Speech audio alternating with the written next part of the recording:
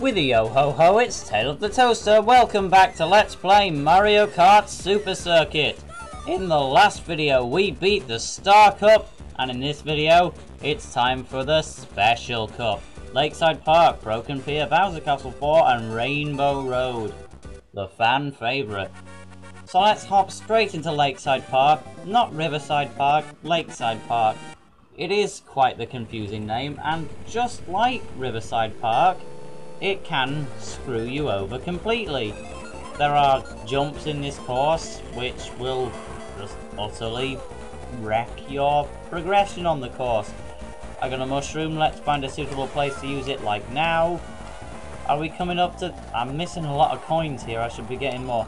Yeah, no, that's not the bit with the fatal jump after all. I was mistaken, it's here. If you go too far and go on that boost ramp, at a bad time you'll just go shooting over onto a previous part of the course. Try your darndest to avoid that happening, and that's one lap. Got 16 coins and whoa, volcano erupting! Oh my! It looked bad and devastating enough that the volcano was seeping so much lava, and now it's gone kaboom. Or perhaps a flying shot boom! Haven't used that in one of my own videos in a while. Haven't used it at all in this Let's Play, and didn't even use it once in Robot Wars Metal Mayhem. I have used it a fair bit on my guest appearances in other people's Let's Plays, mind, but not in my own Let's Plays, so there's one for you. Oh, lightning! Now I can finally explain this item. Yeah, lightning, you would only typically get it in like 8th place or whatever, but if you do get lightning, it will strike every racer on the course with a lightning bolt, and they will be shrunk to a small size. They can be battered out of the way easier, and of course they will move a lot slower, as you would expect. So that's basically everything that the lightning does. Ideally, you're supposed to get a lot of coins in this first race, because generally the whole cup in general I've used in... No! No! Oh no! No! Oh why? Oh, what am I gonna finish in now? 6th. I'll see you when I'm back at the same point. Okay, I'll go from about here, because there's also a little gimmick of this course I haven't explained. When the volcano does another eruption, little balls of ember and fire... What? Oh my god!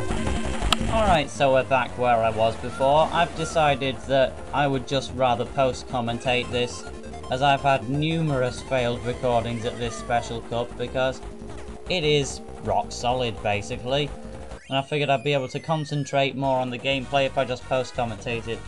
So yeah, that was right at the end of the Riverside Park race. Lakeside Park! I came second, but I got 44 coins, which is amazing, and we're straight in here to Broken Pier, the Special Cup equivalent of Boo Lake. It's a fairly fun course, but it can also be quite hard to keep your coins, because this place is very easy to fall off the edge in, and there's not that many coins to begin with, and like that group of coins over there, you're never going to get those on a normal race. You would have to go out of your way to collect those. But yeah, there's lots of boos all over the place in here. I think they're just for aesthetics.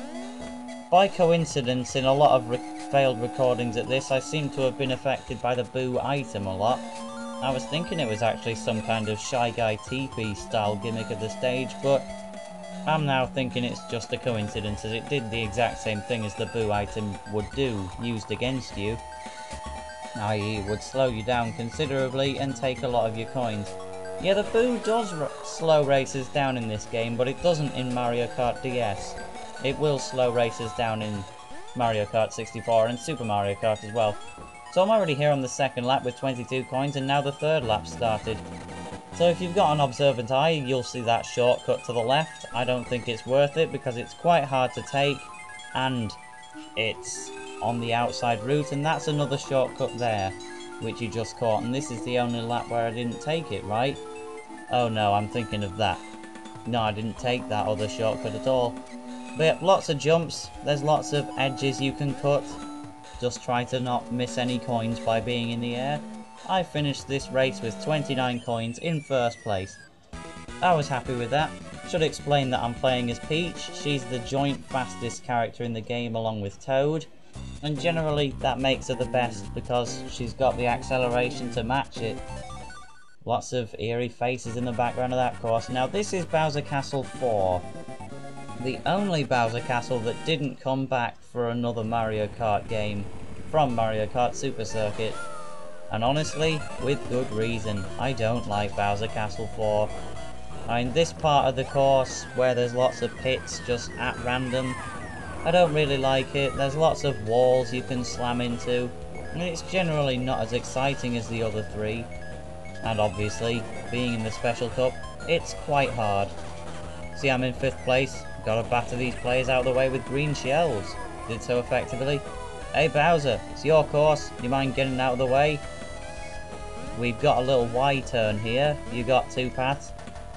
It probably seems obvious, but you want to take the one on the right. Going on the left will only take you further out. There's coins there, they're quite hard to get in one straight line, but they're possible. Now what is that thing in the background? Is it an atomic bomb or something? The atomic bomb. It can burn whole buildings, the atomic bomb. If someone is careless. So there was 2 rows of coins I've just gone past, so I can only get one of those rows of coins on the final lap. Oh dear, that's a missed opportunity, but it doesn't matter because I did get 44 coins in Lakeside Park. I mean, come on, 44. I've got a red shell, so if anybody catches up to me, they're just going to take a bashing. There's some robotic turtles, or Mecha Koopas by their real names. Why? I don't know. But yeah, if you drive into a robotic turtle, it'll work like a crab. No, not a crab. Well, yes, a crab or a shell. A side stepper if you prefer. I don't know if they are the classic Mario Brothers enemy. But yeah, they'd cause you to spin out if you don't hit B at the right time. I've been keeping this red shell with me the whole time. Nobody's bothered catching up to me. We go over that grid, and then I never managed to take that boost pad to the right there. It is obviously quicker to take that, but I never did. Go right, of course. And then, theoretically, that jump could screw you over if you mess it up, but I didn't. However, I did drive into a Mecha Koopa, and that did almost screw me up, but I managed to stay in first. But then I drove into a Thwomp, and then Luigi appeared. I was scared as all hell, but I crossed the line with 26 coins in first place. Goodbye, Atomic Bomb. It can burn whole buildings. Should probably burn up that whole course, I don't like it.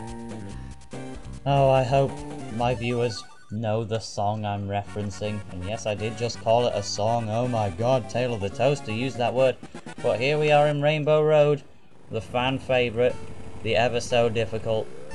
If you look to the left in the background, you can see Bowser's Castle from Paper Mario here for some reason. I can't imagine why they chose that of all the Bowser Castles to appear, but hey, well, I guess it's the only one that's capable of going into space. I don't know why there is a Bowser Castle here on Rainbow Road in general, but it looks nice, so I'm not going to complain. What I am going to complain about is how are there clouds up here? Not just the clouds in the background, but there's also lightning clouds, which I believe affect you if they zap you with their lightning, but it's hard to get zapped by them. There's a row of boost pads there, make your best effort to take them. What sets this Rainbow Road apart from the others? By the way, there's the shortcut's a bit further away yet. Now try and take that corner quite... Honestly, you want to take that corner earlier than I did. You can jump that whole thing. And I got affected by a boo here, it slowed me down. But yeah, the thing that sets this Rainbow Road apart is the bouncy edges. You drive onto the edge of the course, it'll cause your kart to bounce up. This can make for some cool corner cuttings, or it can just screw you over. That surrounds most of the course. There's a little bit of a wall where the finishing line is, and a bit after the finishing line there's no wall at all, and here. But for most of the course it's the bouncy. I can imagine the world record for this place being amazing. Now Luigi is way ahead of me here, but I get amazing luck. Triple red shells in second place. I fall off, but I can still fire my third red shell, and then I get a fourth one. And yet I needed all that to overtake him, which is quite amazing. I was scared for my life at that point. But I didn't quite fall off, and then suddenly Donkey Kong is part of this race. I'm like, what? Donkey Kong, you're not part of this race. But watch this. Oh yes, by a split second, probably. Just overtook him. Just. I mean, that was... Yep, there's 0.15 of a second in it. That was quite the finish. But yep, we're now seeing the karts drive up to the podium. And then don't get crushed by this thing. And boost. Yep, we didn't get crushed. We top it. There's the giant Cheep Cheep. Same animation as always. There's our gold trophy. We got a rank C. I wanted to wait until it had actually appeared. But yeah, 115 coins. That is very good for the special cup, if I do say so myself. But I think I only got 16 coins in Rainbow Road. Now look what happens. A credit sequence. And again, most LPers use the credit sequence as a way to reflect on their LP, but I'm not going to do that, because this LP is not even halfway done. So let me explain now, finally, what that super unlockable thing is. I know this credits takes place in Snowland. I think it takes place in a random course or something, because I seem to remember practicing on my 3DS and I was in Yoshi Desert here. But the game conveniently picked my favourite course for the credits of the LP. But yeah, time to tell you what the unlockable is. So as I said before, you need to get first place on all cups, then go back into those cups and get 100 coins in them. It doesn't matter where you place. And then you will unlock, say if you met that requirement, i.e. 100 coins on the Mushroom Cup, you would unlock another Mushroom Cup. Now let me explain a bit more about this Mushroom Cup. This Mushroom Cup is the very same Mushroom Cup from the SNES game, Super Mario Kart. And yes, this game features every single course from Super Mario Kart for the SNES. I mean, that is a brilliant unlockable, don't you agree? I mean, you thought you were done after these just 5 cups, and then the game, after making you work a bit to unlock them, chucks a whole other 5 cups at you. And to add to that, they're all from the SNES game. That is one of the best rewards in video gaming history, surely. And the penguins are spinning in delight. Another thing I have to say about this game's credit sequence, they go on for absolutely ages. Now I pressed the B button there because I thought I'd be able to change the course. No, it just closed the credits. Anyway, see you in the next episode where I'll be taking on SNES Mushroom Cup. Bye.